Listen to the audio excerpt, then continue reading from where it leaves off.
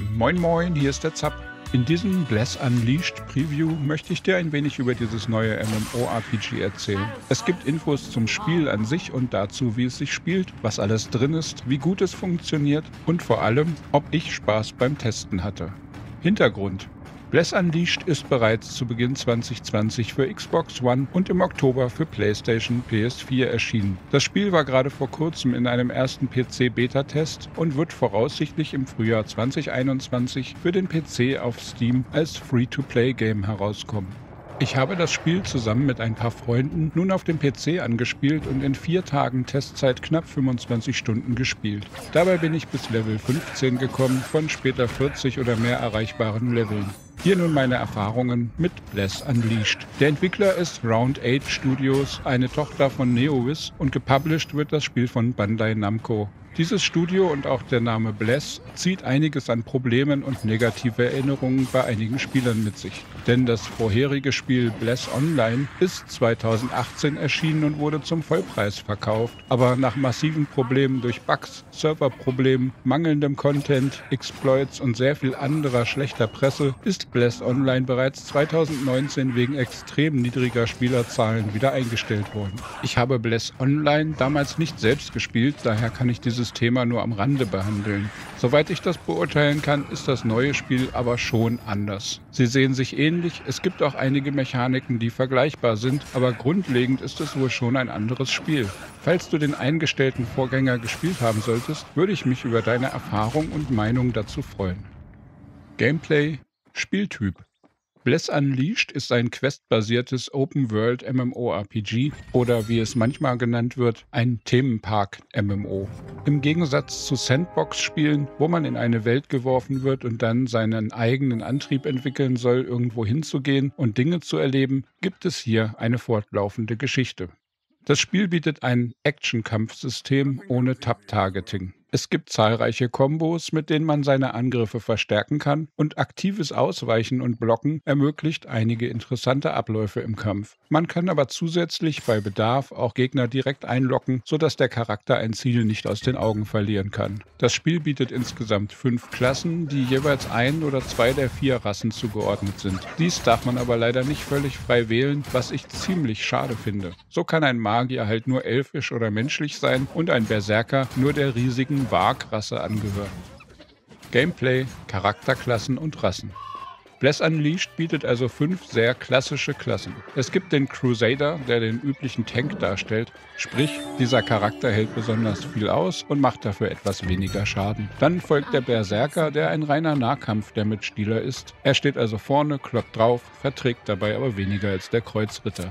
Es folgt ein Bogenschütze namens Ranger, eine Magierklasse und als Abrundung noch ein Priesterheiler. Wie erwähnt, ist die Auswahl der Kombinationen von Klassen und Rassen eingeschränkt. Hier verschenkt Bless einiges an Potenzial. Vermutlich versucht man so, Arbeit für Animationen einzusparen, aber dieser geringe Mehraufwand hätte für die Spieler sehr viel mehr Vielfalt und Freiheit bedeutet. Es ist schwer verständlich, warum die Entwickler sich und die Spieler hier so einschränken. Die Charaktererstellung ist, abgesehen von den unsinnigen Klassen-Rassenbeschränkungen, sehr umfangreich. Innerhalb der Rassen kann man sehr ausführliche Gesichter, Körpermaße, Frisuren, Bärte, Haarfarben, Tattoos, verschiedene Stimmen und vieles weitere bestimmen. Gameplay, Quests und Questsysteme: Bless Unleashed ist ein questbasiertes MMORPG mit einer umfangreichen Story. Es beginnt mit einigen Einführungs- und Tutorial-Sequenzen, die man erst einmal allein durchlebt. Es geht dann aber bald in der Open World weiter. Meistens wird man von einem Quest-Hub zum nächsten geschickt, wenn man die Aufgaben an einem Ort erfüllt hat. Und dabei sind auch die Anforderungen und der Schwierigkeitsgrad ungefähr so angepasst, dass sie dem Level entsprechen, den man mit den durch die Quests verteilten Erfahrungspunkten bis dahin erreicht hat. So wird man durch die Geschichte geführt, von einem Ort zum anderen. Es gibt eine große Hauptquest-Reihe und am Rande dazu auch viele Nebenquests. Hierbei gibt es verschiedene Arten, wie die Quests ablaufen können. Denn es gibt Solo-Quests, bei denen man sozusagen seine eigene Kopie der Örtlichkeiten sowie seine eigenen Gegner bekommt. Und in dieser Questinstanz passiert dann auch nur das, was man halt selbst macht. Das ist ganz nett, weil man so selbst das Tempo bestimmen kann. Weder muss man auf andere warten, noch versteht man nicht, was gerade passiert, da andere Spieler das Questziel bereits erfüllt haben. Das passiert in einigen MMORPGs öfter mal. Daneben gibt es Gruppenquests. Dies muss man sich ähnlich wie kleine Instanzen vorstellen. Die Mitglieder der Gruppe werden in eine Kopie der Welt gebracht und nur sie können Gegner töten, Aufgaben lösen etc. Und der Erfolg der Gruppe gilt dann für alle Teilnehmer. Die meiste Zeit ist man aber in normalen öffentlichen Bereichen unterwegs. Hier begegnet man anderen Spielern, kann mit ihnen gemeinsam gegen Monster kämpfen und muss auch manchmal ansehen, wie einem andere Dinge vor der Nase wegsammeln oder das gesuchte Monster vor der Nase wegschießen. Daneben gibt es auch größere Bosse, die man alleine nicht schaffen kann, sodass man auf andere Spieler auch hin und wieder angewiesen ist. Das Besondere an diesem System bei Bless Unleashed ist, dass der Übergang zwischen Solo, Gruppe und Open World sehr oft völlig fließend ist. Gerade läuft man noch neben jemandem her, dann nimmt man eine Quest an oder betritt ein bestimmtes zur Quest gehörendes Gebiet und plötzlich verschwinden die Mitspieler und man hat sein persönliches Erlebnis. Das passiert meistens völlig ohne Ladebildschirm. Der Übergang ist dabei fließend und mitten in der Bewegung. Das kommt manchmal überraschend, aber für mich war es meistens eine angenehme Erfahrung. So hat man dann Ruhe, bestimmte Dinge einzusammeln, aber auch andererseits seine eigene Herausforderung, wenn man plötzlich angegriffen wird und diesen Kampf dann alleine bestehen muss, ohne fremde Hilfe oder Störung. Positiv am Open-World-System ist, dass jeder, der mit auf ein Monster gehauen oder geschossen hat, dann auch dafür EXP und Loot bekommt. Sogenanntes Loot-Stealing, wie es in einigen Spielen existiert, kann hier also nicht passieren. Crafting und Sammeln. Crafting ist ein wichtiger Punkt in Bless Unleashed. Gerade zu Beginn bekommt man nur selten brauchbare Ausrüstung, sodass man hier mit Craften nachhelfen kann. Aber besonders die Tränke und das Essen sind enorm wichtig, um mit dem Spiel zurechtzukommen. Denn der Charakter regeneriert nicht von selbst, sondern nur an den eher seltenen Lagerfeuern, sodass man dauernd mit Essen und Heiltränken dafür sorgen muss, dass man nicht tot umfällt. Und um diese Dinge in ausreichender Menge herstellen zu können, braucht man auch immer wieder etwas Geduld zwischendurch und muss Kräuter sammeln, Holz hacken und Erze abbauen. Fleisch, Leder und Stoffe findet man aber auch so immer wieder im Loot der Gegner. Es gibt die Berufe Alchemie, Kochen, Schneidern, Lederarbeiten, Schmieden, Waffenbau und Ressourcen sammeln. Alles steigt in Leveln auf, wenn man es benutzt. Um also gute Tränke oder fette Schwerter herstellen zu können, muss man erstmal eine Menge kleine Dinge vorher craften. Gameplay, Upgrade-System. Neben dem Neuerstellen von Gegenständen gibt es noch ein umfangreiches Aufwertungssystem in Bless Unleashed. Dies kann man nicht bei allen Gegenständen anwenden, aber die richtig guten Items sind aufwertbar. Hierzu muss man zu einem bestimmten NPC gehen und dort Geld und Aufwertungssteine investieren, um Ausrüstung in verschiedenen Qualitätsstufen zu upgraden. Diese sind dann auch noch in Unterlevel unterteilt. Zu Beginn ist jedes Upgrade eine 100% Sache, aber es ist absehbar, dass in den höheren Stufen auch irgendwann eine steigende Chance zum Scheitern kommt. Ich habe auf jeden Fall auch schon Items gefunden, die eine Zerstörung beim Scheitern verhindern, was dann auf lange Sicht vermutlich ein wichtiger Punkt in Verbindung zum Itemshop des Spiels sein wird. Meistens sind solche Systeme sehr teuer und obendrein kommt so auch indirekt eine Art Pay-to-Win ins Spiel. Gameplay, Welt und Story. Die Geschichte von Bless Unleashed beginnt auf einer kleinen Insel, wo wir als Waisenkind unter der Obhut einer Priesterin der Gottheit Teleos aufgewachsen sind und ausgebildet wurden. Wir erleben zuerst ein kleines Fest zu Ehren des Gottes. Dann wird die Sache aber schnell gefährlich, weil ein Attentat stattfindet und wir nur knapp mit dem Leben entkommen. Nach unserer Rettung beginnen wir auf dem Festland einem Adeligen zu helfen, mehr über die Verschwörer, ihre Ziele und die daraus entstehenden Gefahren herauszufinden. Und nach entfaltet sich eine doch recht interessante Geschichte. In dieser erfahren wir einiges über die Politik des Landes und ihre Gottheiten. Wir erleben immer wieder Intrigen, Verschwörungen und allerlei Gemeinheiten, während wir nebenbei auch die kleinen Probleme der Einwohner zu lösen versuchen. Bless Unleashed gelingt es hier ganz gut, den Spieler in die Erzählung hineinzuziehen. Und weder wirkt die Story zu aufgesetzt, noch ist sie zu kompliziert. Für meinen Geschmack hat man hier eine ganz gute Mischung aus großer Geschichte und normalem Spielerlebnis gefunden. Gameplay, Kampf und Steuerung. Kommen wir zu den Dingen, die in Bless Unleashed überhaupt nicht gut funktionieren. Und hierzu gehört leider die unheimlich klobige und umständliche Steuerung. Das Spiel wurde für Konsolen entwickelt und erst im Nachhinein auf PC umgesetzt. Und das merkt man dem Titel leider überall an. Dabei geht es nicht nur um die Kampfkombos, die aus zahlreichen aneinandergereihten Maus- und Tastatureingaben bestehen. Die schwammige Maussteuerung und das ungenaue Trefferfeedback steigern das noch weiter. Und dann nerven nicht nur die leidigen, umständlichen Eingabereihenfolgen in der Menübedienung von drücke Taste X, halte Taste Y für 2 Sekunden, dann zweimal links und Taste Z nochmal 2 Sekunden drücken. Obendrein sind alle Menüs, das Inventory, der Skillbaum und einfach die komplette Bedienung umständlich und unnötig verschachtelt.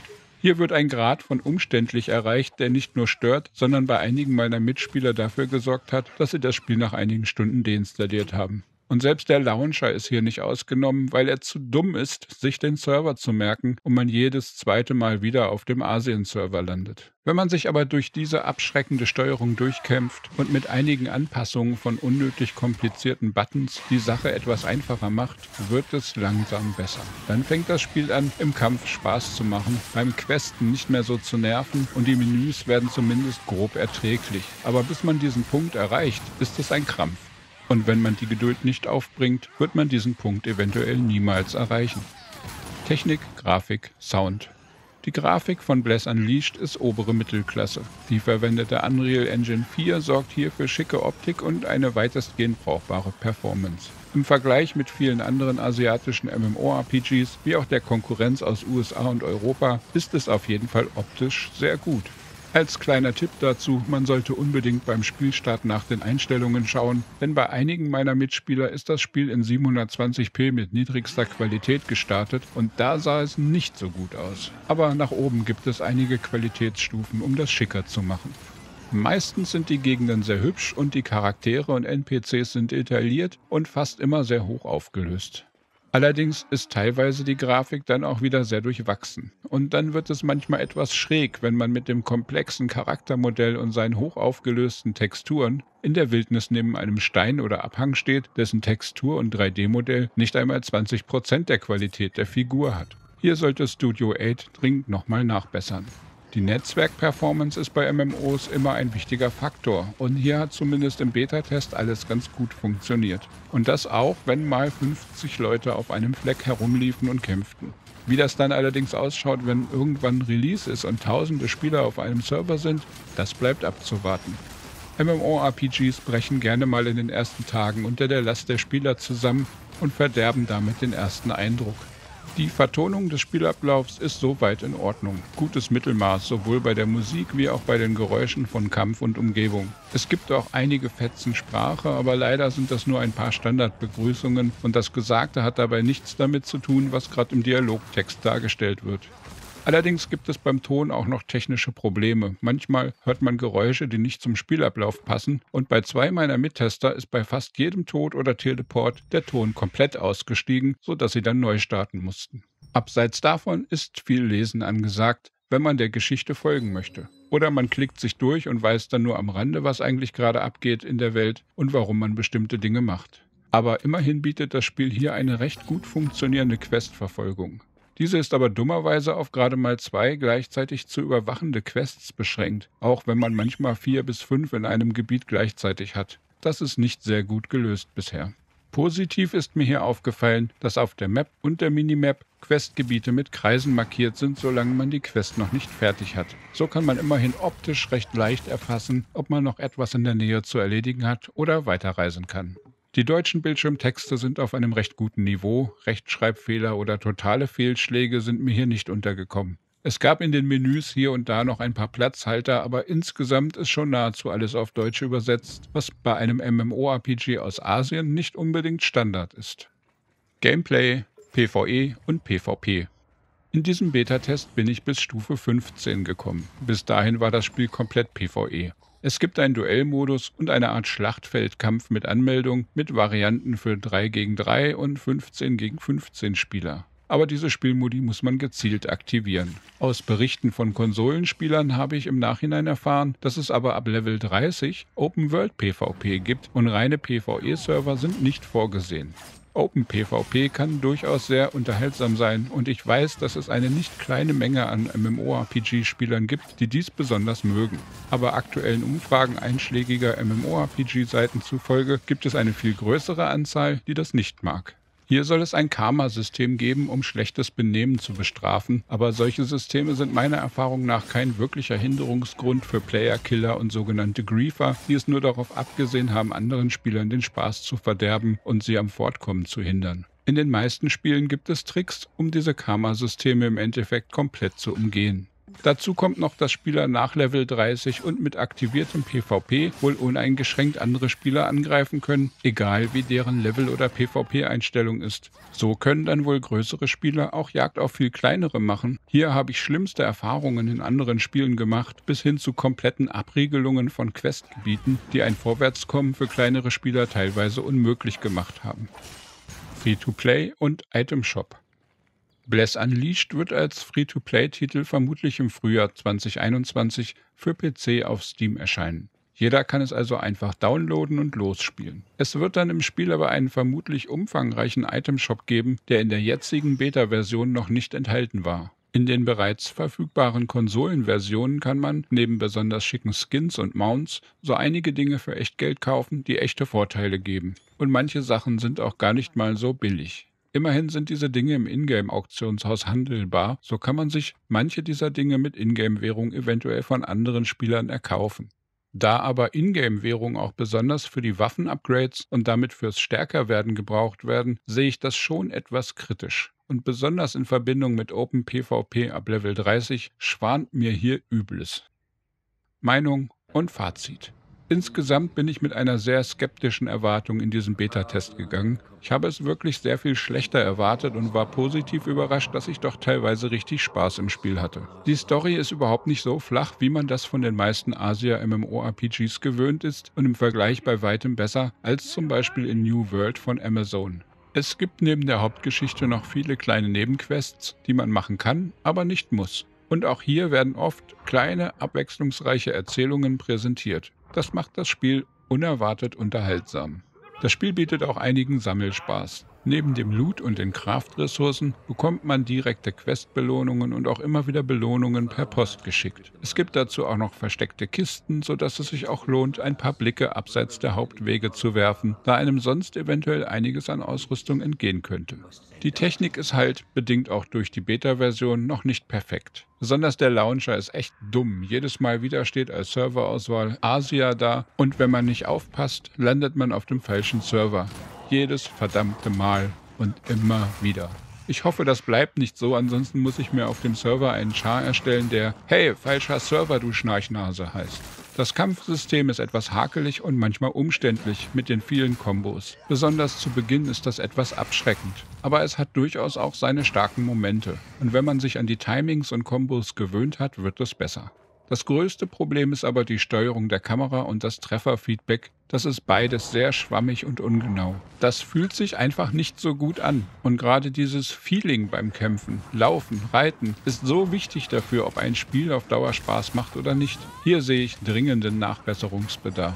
Die Steuerung ist generell ein totales Debakel. Es wirkt, als wollten die Programmierer erreichen, dass man die Lust am Spiel verliert. Eine UI verwinkelt und verschachtelt bis dort hinaus und dann zig verschiedene Knöpfe, die man drücken und oft auch 2 bis 3 Sekunden halten muss. So dauern Dinge, die man normalerweise mit einem einzigen Tastendruck bei einem PC-MMORPG macht, plötzlich x-mal so lange, weil man erst 3-mal drücken und 2-mal halten muss. Total grausam. Ich hoffe, dass dies nochmal komplett überarbeitet wird. In meinem Freundeskreis gab es einige, die aus diesem Grund mit dem Spiel aufgehört haben, weil es ihnen den Spielspaß völlig genommen hat.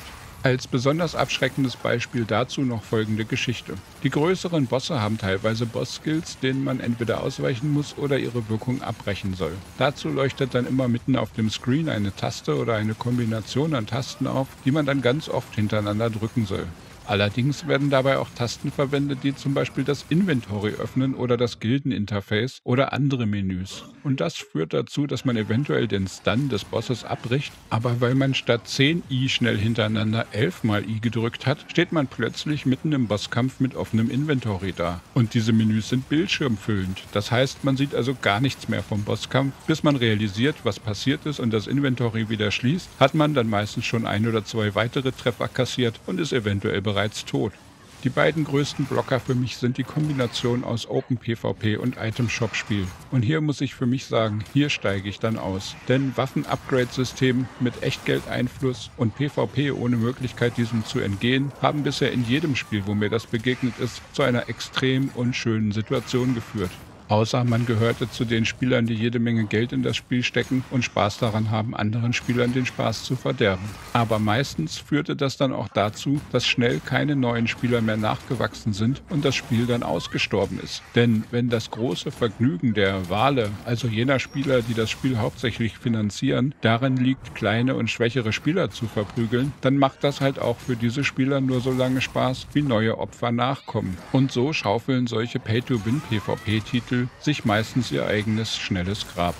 Bless Unleashed, Wertung. MMORPGs sind meistens auch noch lange Zeit nach Beta und Release in der weiteren Entwicklung. Daher kann diese Wertung nur eine Momentaufnahme zum Zeitpunkt Ende 2020 sein. Vermutlich werden sich manche Dinge noch verändern, die zu einer Auf- oder Abwertung führen könnten. Aber eine grobe Richtung, wohin es mit diesem Spiel geht, kann ich, glaube ich, nach 25 Stunden Spielzeit bereits aufzeigen. Der Preis eines Free-to-Play-Spiels ist nicht so direkt zu beurteilen, da man das Spiel ja kostenlos herunterladen und unbegrenzt spielen darf. Die eigentlichen Kosten hängen dann davon ab, wie wichtig der Itemshop im Spiel sein wird und wie viel Einfluss das ausgegebene Geld auf die Kampfkraft in PvE und PvP haben kann. Und in diesem Bereich sehe ich arge Probleme mit Bless Unleashed. Es gibt einen Itemshop mit direkter und indirekter Auswirkung auf die Kampfkraft. Zusammen mit Open-World-PvP bedeutet das einen enormen Nachteil für die freie Entfaltung und den Spielspaß von Nichtzahlern oder nicht so viel Zahlern. Fasse ich das zusammen, gemeinsam mit einer netten Geschichte, Grafik im oberen Mittelklassebereich und einer extrem unkomfortablen und hakeligen Steuerung, möchte ich Bless Unleashed eine 70% Basisbewertung geben. Soundaussetzer, teilweise Low-Res-Texturen und allerlei andere Kleinigkeiten führen dann zu einer weiteren Abwertung von 3%. Damit komme ich zu einer Endbewertung von Bless Unleashed zu diesem Zeitpunkt von 67%. Wenn die Entwickler bis zum Release im Frühjahr noch einige der Kritikpunkte bei der Technik und Bedienung beseitigen, würde ich sagen, kann es wieder auf 70% aufsteigen. Für eine bessere Bewertung müsste man das Itemshop und PvP-Konzept grundlegend überarbeiten oder PvE-Server anbieten. Wie gefallen dir diese Welt und die Klassen und Rassen in Bless Unleashed? Oder magst du sowieso keine Themenpark MMORPGs und PVP-Kloppereien? Schreib mir gerne deine Meinung in die Kommentare. Ich freue mich drauf. Weitere Game-Reviews, Gaming-News und Guides findest du auf subtitles.de. Über Daumen und Abos würde ich mich sehr freuen, kostet ja nichts. Dann wünsche ich dir einen tollen Tag, lass es dir gut gehen. Ciao, ciao, dein Sub.